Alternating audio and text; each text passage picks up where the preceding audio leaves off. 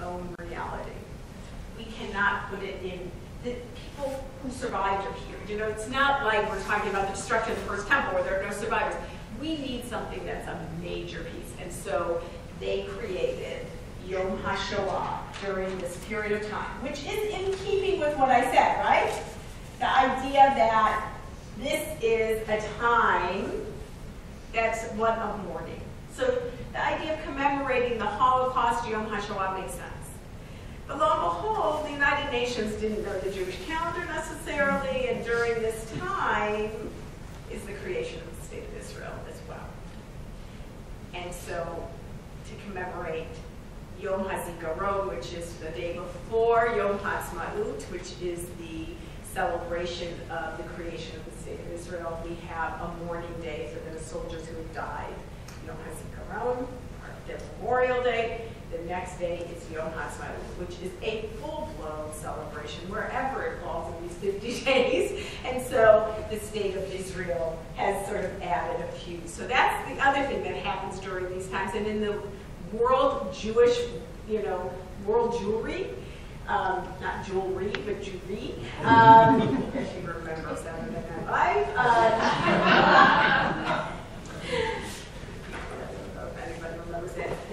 That skit about world jewelry, but no, jewelry.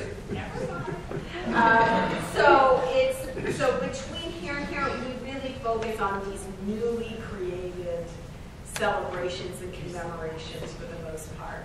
And the counting of the Omer kind of happens almost as an afterthought, but in the Orthodox community, it really does happen and continues to happen. So. But it really links that sort of liberation physically to the spiritual liberation. Yes? I have two questions, all right? Yes. You're going to ask as many.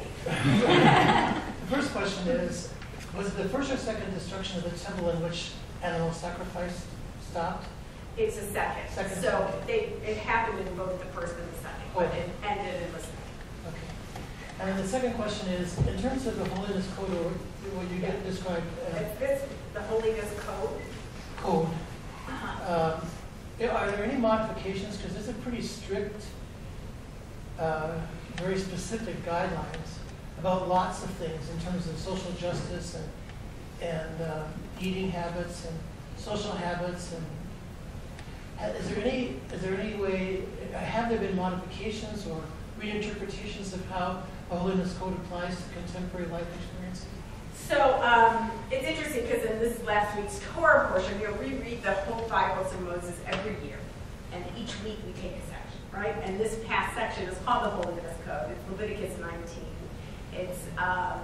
It's an interesting, so when you said Holiness Code, I clicked into it. But you're just talking about the law and the 613 commands. Okay, good. So it has always been modified. The Jewish community has always adapted. That's why there are still Jews, and I never have met a Hittite or a Jebusite.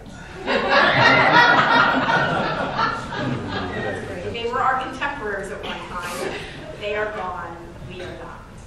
And the reality of that is that we have always adapted. That's why I started with Heschel or Buber's statement, all life is interpretation.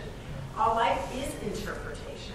And so that is how. Now, what distinguishes the movements in Judaism, meaning Orthodox, Reform, Conservative, Reconstructionist, Hasidic, all the different movements, what distinguishes us is how we understand the power of these 613 commandments, not of all of which we can do. Do those commandments have a vote, or do they have a veto? The more Orthodox you are, they have a veto.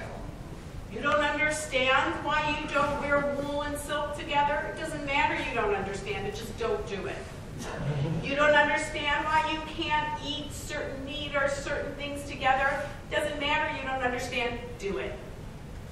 As you move away from the Orthodox tradition, and actually Orthodoxy is in progress of change as well, which is kind of interesting, and that takes a whole other lesson than I could talk about. I bring in my daughter who studied that.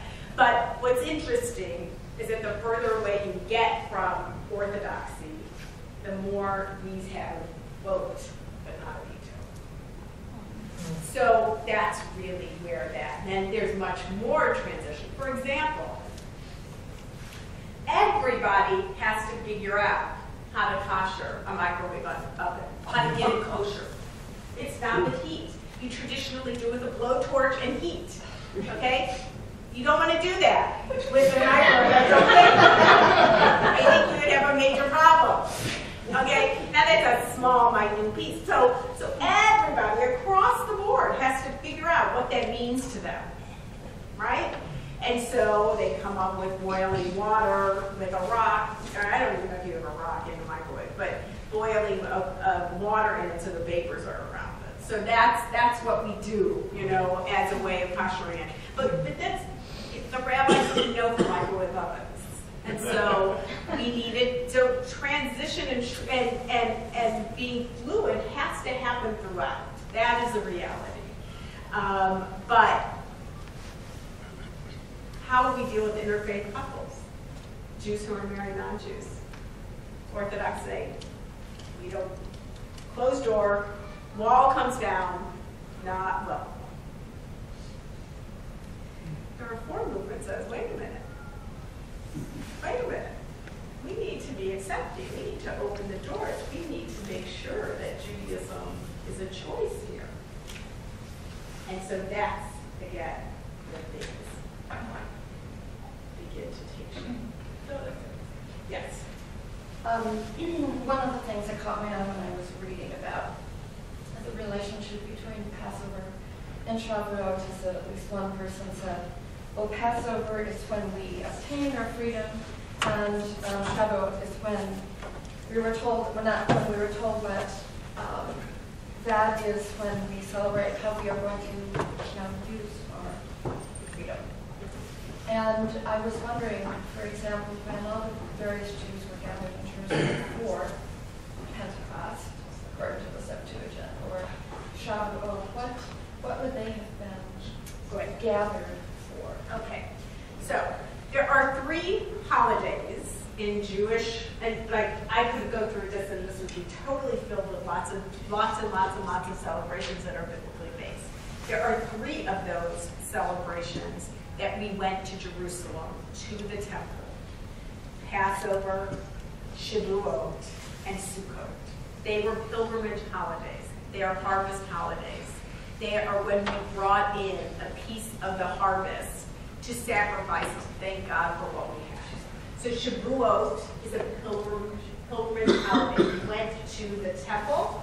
We thank God for the barley harvest, for the beginning of that harvest, and we offered a sacrifice to God at the temple. That's what happened long ago. What we do today is interesting. So, for example, Shavuot is the celebration. We read the 10 Commandments. That's the reading for that holiday, because we're remembering the receiving of the 10 Commandments. We read the Torah from the prophetic section. So every time we read Torah, we also have, every time we read Torah, we go through the whole Torah. We read a bit of the prophets of the second section. We read the book of, or from the writings, actually, because Ruth is in the writings, we read the book of Ruth. Why Ruth? We accepted Torah. She was the first to accept Judaism. Ruth is the first convert to Judaism. So we read the book of Ruth to talk about how we are to accept Judaism. It has become the connection for us to also have our own confirmation. We adapted our educational system based on the Catholic Church, and so, or the church, I guess, I don't know if it's Catholic Church, but on Christianity. And we have a confirmation post-Bar Bat Mitzvah, okay? Bar Bat Mitzvah happens, we then have confirmation. So that happens on Shavuot, because we accepted Torah, these young adults are now accepting Judaism as adults, and so it goes along with that theme as well. We also traditionally only eat what we call milchiks, or not, let me put it this way, we don't eat meat on Shavuot. We only eat milk products. Okay, because we in Judaism don't connect milk and meat. We don't eat cheeseburgers. We have cheese at a different time, meat at a different time. We don't eat meat. It's a tradition to only have like, milk, like a dairy. That's a better word for it. Dairy meal on Shavuot. Why? Because we hadn't gotten Commandments yet. We were just getting it. So the idea of kashrut wasn't yet established. So we had to do that, which is a very, if you think about it, so. The other thing we do is stay up all night and study Torah. So we have a Tikkun Leil Shavuot, which was the rabbis who created that, where you stay up all night and you study. Because we stayed up all night to get the 10 Commandments. There was not a sound, so we stay up all night and we study. So those are the traditions of Shavuot. But in the temple times, we went to the temple 1 of 3 times in the year. So if you ever go to Israel, on the south wall there's a great little museum. It's a little historic museum, but it has a great video that basically kind of creates what it would have been during Jesus' time to go to the temple and what it looked like. And it's a great simulation. It's in sort of a caricature form. And it shows what life in first century was like right where you were standing, at the southern wall, but right by the western wall and where the temple stood. So if you're ever in Israel, just make sure you go there. It's a great little simulation that would show you all that happened. So it's good. Yes? I'm wondering about what it is that happens on that day that would lead Luke to the tongues of fire. I'm trying to pick out that imagery, and that's the connection I'm trying to make, and I'm not finding any fire. He talks about, I haven't read Luke. I think that's nothing. I mean, I think that's Luke. I mean, that's he's using an analogy, not a description of what happened. And so, I mean, I don't know. But I'm trying to figure out what it is that would I don't make think him it's, use yeah, that. I think the tongues of fire really have nothing to do with this. I was wondering sort of the greater context of, in the midst of this pilgrimage festival, this is what, Luke describes as what's happening. So thematically rather than. I'm not sure I understand your question. If I'm not answering your question, I don't understand. Well, I think we're all asking. I think we're all asking. The same. So remembering, again, it's during the time of the temple, it was another harvest celebration. It wasn't really more than that. So it was this reality of thanking God for what has been given on an agricultural perspective, and then it was probably later connected to giving of the Torah. Yeah, Luke, so I don't know what Luke was saying. I mean, Luke was talking about the giving of the Holy Spirit. Oh, right. The Holy Spirit. So I think that piece does not come up. Wouldn't be us at all. But I was trying to figure if there was something in this ceremony and in the ritual that made me think of fire, and that's what I was wondering. There's really no fire to I'm making it too hard. Is there any celebration in Judaism of the burning bush? that wouldn't be this. No, but I mean, it's fire. It's an appearance of God is in fire. Yeah.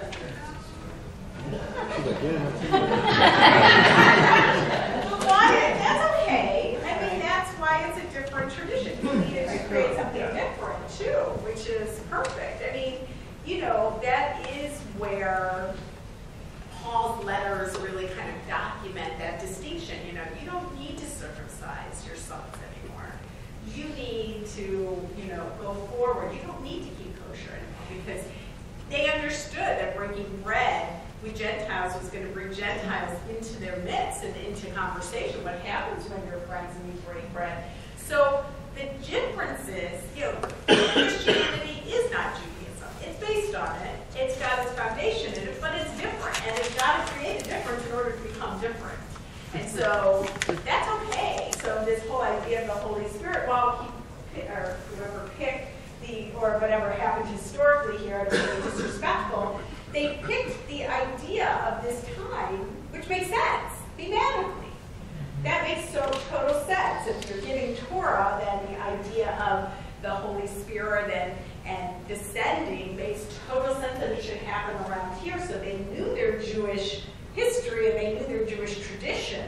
But then they needed to move away from it and break away, otherwise it would become the same. So I, personally think he created something different. If he had a theological lens, he needed to move people away from this, even though probably he wasn't talking to Jews. He was talking to Gentiles. He wasn't really trying to convert Jews, because if you haven't figured it out, we're kind of unconvertible. It's good news. Well, we're stubborn people. It's good. I like it. I like being stubborn. Yeah. So here's a thought. This was a pilgrimage, right? Yes, it was a pilgrimage. These were bringing in people from different parts. That's right. Maybe they spoke a little different dialect. Yes. And maybe Yes. that was stretched to say, well, let's say there were some Greeks in there, and let's say Yes. there were some others, and we were all speaking different languages and speaking in tongues. I could see where that would be. He has the speaking in tongues? Ooh. Well, Is that the first? No, that's good. people were Well, this speaking is a in little different. Oh, okay. Yeah, but is that different than Pentecost? Well, people who were Greek and Gentiles would not be coming to No, Jerusalem. I didn't say right? that. Yeah. But The idea of people coming to this, what we call Pentecost, were coming from different places. In your tradition, they were coming from different places in the country. Our tradition said they were people from many places. Oh, I see. But the point of it is they could understand each other. When the tongues of fire came, the Spirit descended, and everybody understood everybody. I see. It kind of undoing the Tower of Babel. I see. Oh, okay. Another. Okay, yeah. And that has no basis in Judaism. It's beautiful, but it has no basis in Judaism. Otherwise, yeah. So, no, it's beautiful. What's interesting is, if I can speak a moment about Jesus and the Last Supper and all that was happening, what happens in Jerusalem in all these pilgrimage festivals, but some are more important than others. So Passover, and even today, is the most important, like one of the most important holidays within Judaism, right? So Jesus comes into Jerusalem. Well, you have to understand, and this is what this little simulation does, but I'm going to give it to you because I'm assuming not all of you will make it to Israel, is that in the time of Jesus, you have to remember is that between the first destruction of the first temple and the destruction of the second temple, the story of Hanukkah happens. And Hanukkah is a major transition within Judaism. Hanukkah is not just the 8 presents that is so superficial in my community. I try and move them away from presents because it has nothing to do with what Hanukkah really represents. Hanukkah was the beginning of rabbinic Judaism. Because what was happening during Hanukkah was that people were being taken off the land. It was the first, if you remember the 80s, the farm crisis here in the Twin Cities, where people, family-owned farms were beginning to not be able to survive, right? It was the beginning of, it was a farm crisis of its time. So Jews were being taken off the land. Why? Because the Greek, Alexander the Great, who came into Israel, loved by Jews, that's why so many Jews are called Alexander and Alexandra, not a Jewish name, definitely based on Alexander the Great. Alexander the Great began to bring in this idea of supporting a city, a polis, because that was a Greek value. Jews were being taken off the land as shepherds and as farmers and brought into the city and became leather workers and vessel workers and became different kinds. So what happens is if we're off the land and we're supposed to bring the sheep from our flock or the wheat from our harvest to the temple to offer it, we don't have it anymore because we're in the city. So we have to buy it now in order to give the sacrifice. It's not going to uphold itself forever now, right? That's why the money changers that are in the Jesus story, that happened because Jews were taken off the land and needed to buy the goods. So Jesus comes to Jerusalem on Passover. Now, my children have studied there. For the last 5 years, one of my children have been in Israel on Passover and through the year or whatever. We've gone to Passover. We went to Jerusalem. We were staying in Tel Aviv. We went to Jerusalem for the day. Oh my God, it was crazy. 1 million people came into this little city, and it took us an hour to go 15 minutes from Jerusalem to a little town where the Maccabees actually came from, right? It takes 15 minutes to drive that. It took us over an hour. We were stuck in traffic because 1 million people were coming in. That's what happened with Jesus. The influx of people during these pilgrimage holidays was so immense, especially at Passover, that the authorities are ever more vigilant, right? So that's the situation that he came into. He had to go, and if you look at the bottom on the south wall, you'll see little, like, a market that got set up outside of the temple so that Jews could buy their sacrifice, because they didn't have it anymore. He was a carpenter. He wasn't a shepherd. He wasn't a farmer. He didn't have it. So what do? Sort of like the Vatican. You know, you have to bring your passport to go into the Vatican. It's a city in and of itself. Well, Jerusalem and the temple was kind of a city in and of itself. It used a different monetary system, because throughout Israel there are different coins and things depending on what city you lived in. So you had to go and bring your coins that you brought from whatever city and change them for the Jerusalem coin, the coin of the area. And then you had to go down and buy your sacrifice, and then you went back up to give your sacrifice, okay? So it's a lot of, so think about an influx of 5 times your population of the city having to do that. A lot of movement happening and a lot of stuff going on. So that's sort of the image that you have to understand when Jesus came into Jerusalem for the last Passover, right? And then on top of it, he was a bit of a renegade, right? And so he was making a little trouble, and the authorities just moved down because they were afraid that the trouble would then expand. And that can happen, you know, I mean, that kind of stuff can happen. So you get I just like to give you a sense of what it was like at that time so that you better understand the story and the background. And this little film kind of shows it in a beautiful way. And shows the man going up and changing the money, going down and buying the lamb. It wasn't Jesus, it's just an everyday person, Israelite, who was in one of the pilgrimage holidays at the 1st century during that time. And it's just a lovely kind of rendition. So you've just kind of got a sense here of what is behind the stories that you read as well. Some of that. Good. Some more questions? One more. Go for it. You brought up Rabbi Akiva and his freedom. Yeah. Did you observe anything about his death? He He had a horrible death. had a horrible death. He was burned alive, wrapped in a Torah, as well as the tradition says. And you know, no, we do. I mean, It's not observed. It's not observed.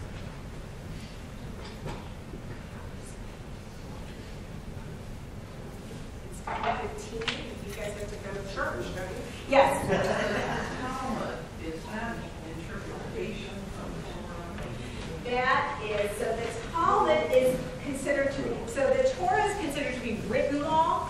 The Talmud is considered to be oral law. The tradition says that Moses was given both written and oral law, and so he spoke them, and through the ages this was written down. But in my mind, historically, the Mishnah is interpretation of the Torah, the Gemara is interpretation of the Mishnah. And so it is, yes, that's why we're called the people of the book, because boy, do we like our text. And that's not even half of it. What I just showed you is this much of this much. So, I mean, it's the most important pieces, but it goes on and on and on till today. All right, thank you so much.